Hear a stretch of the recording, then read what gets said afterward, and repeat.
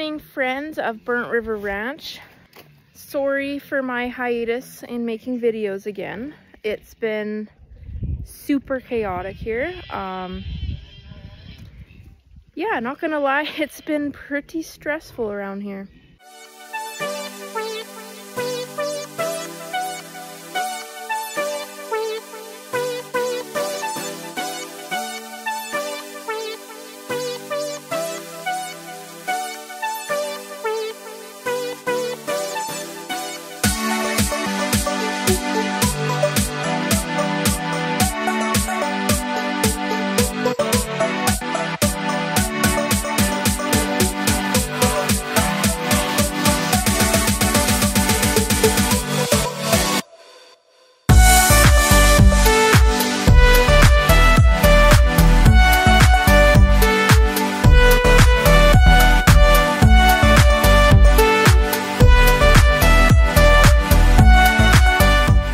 So I've been getting a few messages from people saying that they really appreciate my transparency in this whole farming journey, because it is definitely not all sunshine and rainbows.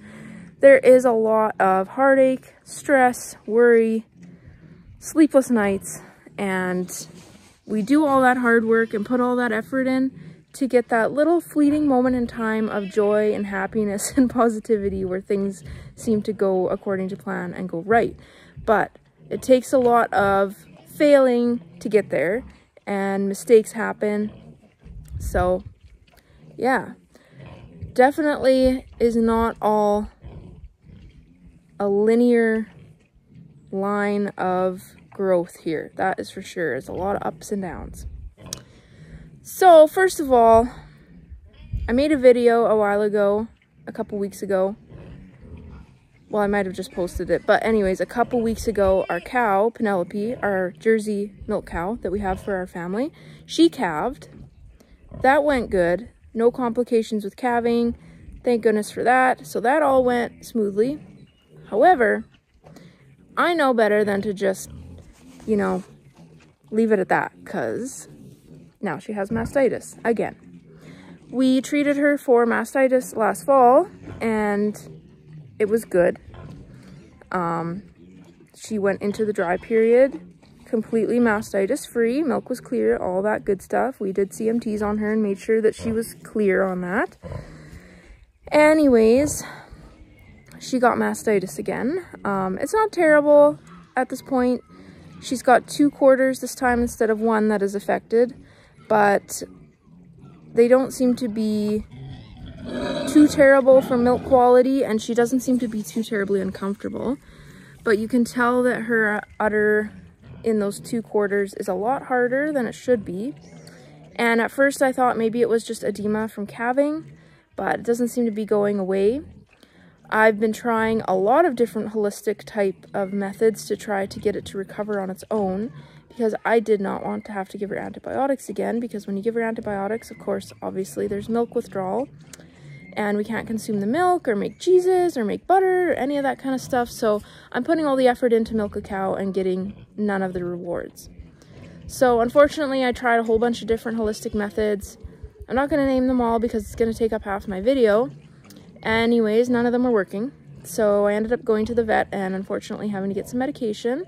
So she's on Spectromast, which is an intramammary antibiotic infusion that you put up their teat. Luckily, she's pretty good about that.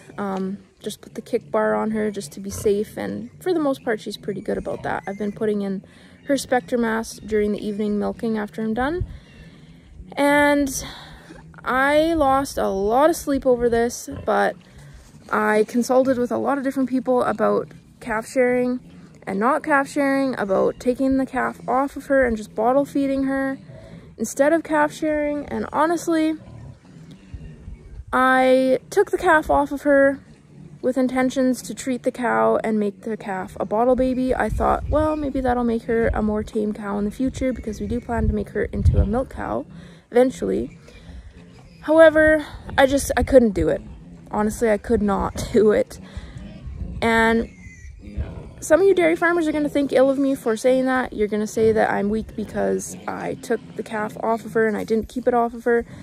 And I know a lot of dairies do that. They take the calf off and they make it a bottle baby. But to be honest with you, I find it's making my cow more stressed out. It's making me a heck of a lot more stressed out, having to think about bottle feeding this baby for the next 6 months. And I just have way too much going on here to feasibly do that.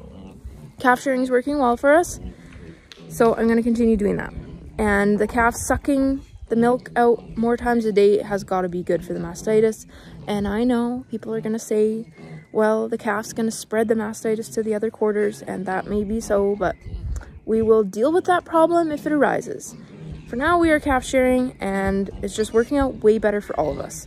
She's still getting that time in every time I milk, where I halter her, tie her up, practice leading, touching her all over, getting her used to human contact, making her friendly and tame and all that. So it is what it is at this point. I have lost so much sleep and done so many hours of research on what I should or should not do, and I have come to my decision. It is what it is. She also had, I think, mild ketosis after she calved. She was super sluggish. She wasn't interested in her grain, just not like her. So I treated that with some natural methods, and she seemed to come around. So thankfully, we are over that hump, and she seems back to herself. Next thing on my plate has been that my incubator pooped the bed, which was my fault. And I'm not very impressed about it, because I had bought some turkey eggs in there. I'd had poor hatch rates in the past, and I was really hopeful that we were going to have better success this time around. And the eggs were looking so good. I had a dozen in there, and 11 of them were viable when I candled them before lockdown. So I was really hopeful that we were going to have a good hatch rate there. Also had it filled with chicken eggs and some black copper Moran's eggs that I had bought. Yeah, unfortunately, with all that I had going on, my mind slipped a little bit, I guess. And when I put them into lockdown, I accidentally forgot to put my humidifier sensor back in. And my incubator has an automatic humidity kit. So it has a sensor, and it automatically puts like water vapor into the incubator to adjust the humidity levels. So because the sensor wasn't in it, it was saying that the humidity was low, which it wasn't. So it just kept pouring more and more and more water vapor into the incubator, essentially flooding the eggs, frying the circulatory fan in it, and messing with the thermostat. I gave it some time to cool off after I noticed it, or after my husband noticed it, actually. And anyways, yeah, the fan is hooped and it's no good, but the temperature is still working. So the whatever is in there that makes it warm is working. So I put it to still air mode, which I didn't even know you could do, so I learned something new there. I have a Hubabator 2370 or 2730, I don't remember what sequence the numbers are in, but that's what I have for an incubator, so that's still working. And they were supposed to hatch on Friday. It is now Sunday, and we did have 2 turkeys hatch and 1 chick, and we have a few more pipped, so maybe they'll make it and maybe they'll just be late, but I'm expecting our hatch rate to be pretty low because of my screw up. Yeah, so my incubator is needing to be either replaced, or I'm gonna have to buy parts for it, which with parts and shipping almost costs the same amount as buying a whole new incubator. So that was that. Very frustrating. Next thing, now my dog Nora, the one that had puppies, has mastitis as well. So I noticed that yesterday, that she was acting really depressed and weird and wasn't really hanging out with her puppies at all. She just was kind of laying around and not eating. So I went and checked on her, and sure enough, one of her teats is hard and swollen, and there was like pus coming out of it when I squeezed it. Yeah, so we treated her with antibiotics, and she's doing a lot better now. So we'll keep an eye on her and make sure that she's doing good. But last but not least, guess what happened today? Just to add to things. We are in the process of weaning our piglets off the moms. So I had weaned a batch of piglets a couple days ago off of 2 of our sows. The ones that are now getting to their dry period, I guess, these 2 sows that I weaned their babies, I put them in together. All was good. No fighting happened. So that was really good because I was worried about that. And then we had another sow from a different group that is pregnant. and she is getting bullied and not being really allowed to get much feed at the food trough from the other sows that are in her pen. So I thought, usually this sow's at the bottom of the totem pole, and I could put her in the pen with these other 2 sows that just weaned their piglets. So I did that this morning. Again, I guess it slipped my mind how muddy it is right now. We've had a ton of rain, which I'm thankful for, because it will help reduce our wildfire risk and help all the crops and grass and stuff grow. But unfortunately, and nothing major happened. So I put these pigs all together at feeding time. Everybody was eating, all was going well.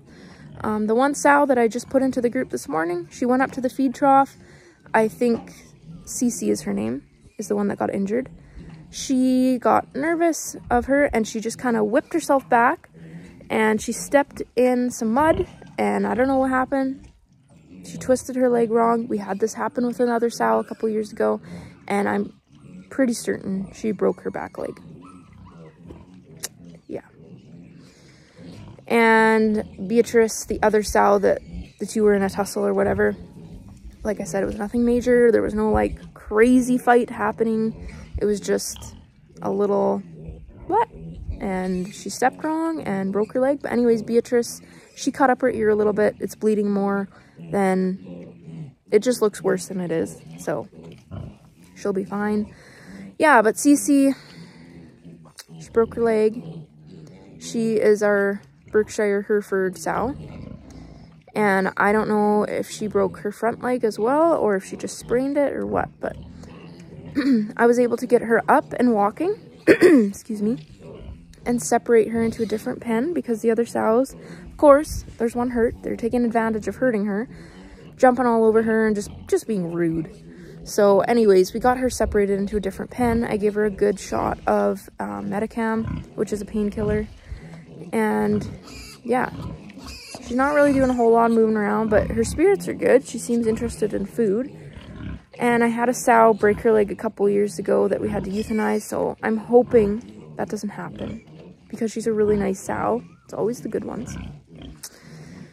But we also had a different sow break her leg 2 years ago, and with some rest and time alone in a separate pen, she did heal up completely fine and she was good.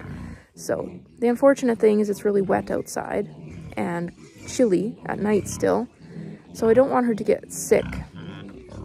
So yeah, I'm gonna attempt to get her in the barn so at least she's in a dry, warm area.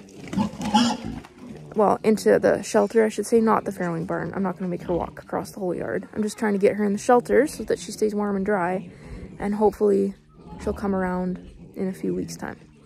But yeah, it's really shitty that had to happen.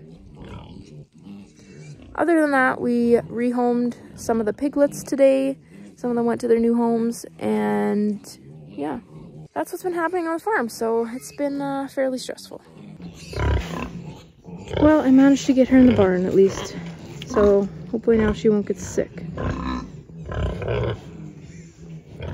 So her little calf here, her little heifer, every time I milk, she gets tied up, so she gets practice being tied up, and she gets led around, so she's getting halter trained.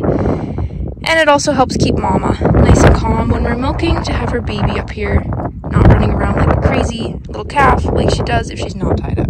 Then she gets stressed out. Penelope starts pooping and peeing and moving all over the place and mooing, and it's just not a fun time for anybody. So it's a win-win. She learns how to be halter trained, and it keeps Mama calm, and it helps my milking experience. And we do plan to keep her so far. She's a Speckle Park cross with a Jersey, so a little bit of a hardier milk cow with the beef in her. And yeah, our plan is to keep her and train her as a milk cow. We'll see how that goes. Alright, I'm gonna go turn Penelope out into her electric fence pen that I just made so she can graze all day and have a drink of water. And her and her baby can relax. Another thing I wanted to touch on was where we live in northern Alberta, Canada. I find just Canada in general is super lacking on our access and selection to different products that a lot of people have in the States. So one thing that people always talk about on the dairy cow pages is, as a preventative for milk fever, they give their family milk cow big tube of this thing called CMPK gel, which is basically calcium, phosphorus, magnesium, and potassium. And it's a preventative for milk fever. There is nowhere around me that carries that. I can order it. It's $37 plus tax a tube from the cheapest place I could find. Of course, then I have to wait for it to come in, so it's not readily available. Also, I looked online at a few stores in the States, and it's a whopping like $9 or something for a tube in the States, which is just ridiculous to me how much we have prices marked up in Canada. And that's not the only thing. There's lots of different things that you see in the States being a cheap, affordable option, but in Canada, it's just like whammo.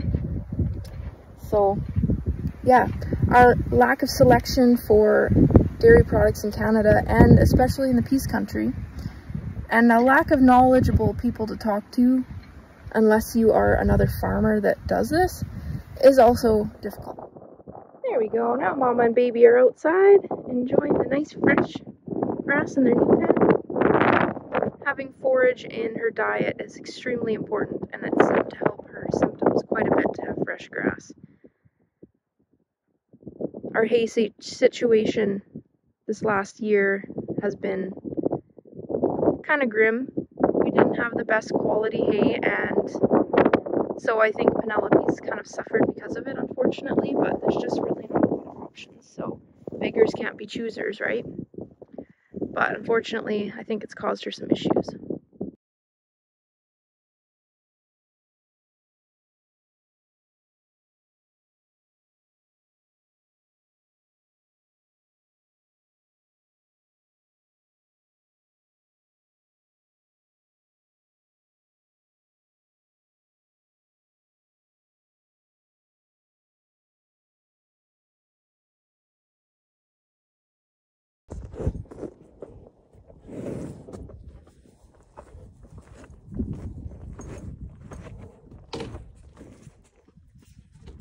It's quite amazing the amount of things that a mom can get done during nap time. But I think my little guy's probably awake by now, so I'm going to end this video, and I will see you guys on the next one. Thanks again for watching.